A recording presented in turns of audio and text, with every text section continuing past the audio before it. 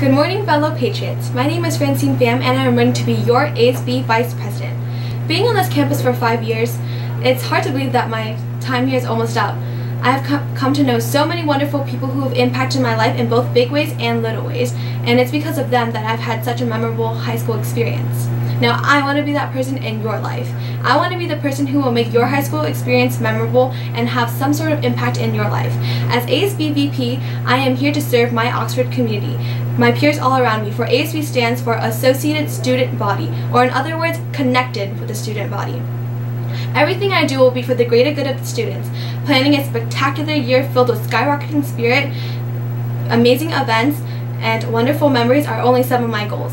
My biggest goal is to make sure that all your voices are heard. I am here to cater to your needs and will do my best to deliver, because I believe that your voice is of the utmost importance to every single student body.